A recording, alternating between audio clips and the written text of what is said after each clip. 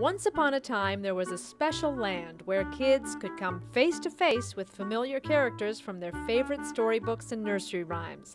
And to get there, you would simply cross over the Rainbow Bridge and into fairyland. My name is Mary McAllister Scaglione. I am a native of Tampa. The first thing I remember about Fairyland, of course, is the Rainbow Bridge, because that was the symbol that you were going to be climbing those stairs and going into the area where all the fairy tale characters were exhibited.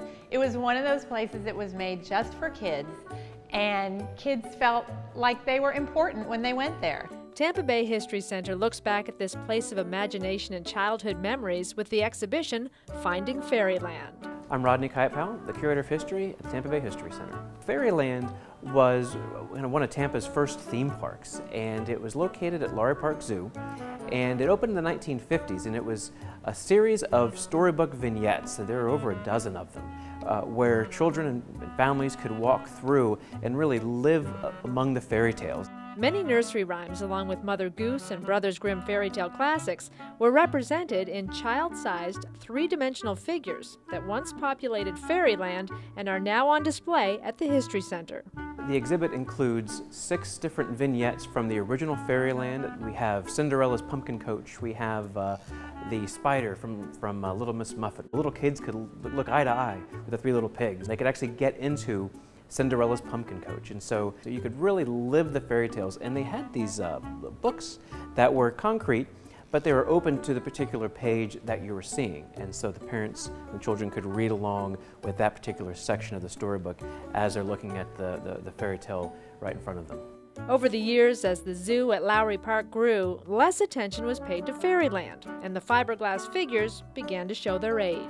By the 1980s, the Fairyland figures had gotten a little disrepair. They, of course, were repaired as needed, but that kind of version of the zoo was beginning to wane. In the late 1990s, the book was closed on Fairyland. The storybook characters and their accompanying vignettes were transferred to a city storage yard, where they were left outside to weather the sun and rain without proper care and maintenance for over 20 years. Still, they represented an important chapter in the lives of many Tampa Bay residents. We grew up in Seminole Heights, so not far from Lowry Park, and I have 5 brothers and sisters, so we're a family of 6. But being able to pack everybody up in the station wagon and go to Lowry Park was a big deal. It was a big, exciting day for us. And again, the fact that we could be kind of independent in Fairyland, and our parents knew we were okay, and we could wander around and enjoy what Fairyland had to offer, and ride the train and have some ice cream. All of that was just really wonderful, and it makes you feel happy and comforted. And that's what childhood should be. Owner of the Columbia restaurant, Richard Gonsmart, came to the rescue of the inhabitants of Fairyland, purchasing all of the figures, and he's begun the process of restoring them to pristine condition for future generations of children to enjoy.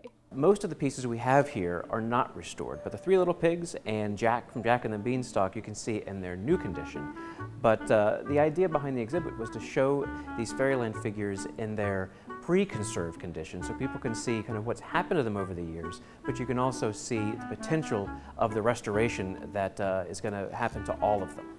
Whether on exhibition today at the History Center or in the memories of grown-up children who remember Fairyland as it was, these aged and fading figures represent a connection to our shared past and possibly a rainbow bridge to our future. It's important that we restore some of these historic pieces of our past, particularly the ones that are more modern. You know, here at the History Center we have things that are literally thousands and thousands of years old. But the modern history, the recent past, I think is something that really resonates with a lot of people, but it's also something that people have a hard time understanding is in need of preservation. And so preserving things that are 50 years old, 60 years old, like these figures, I think gives them the importance that they deserve.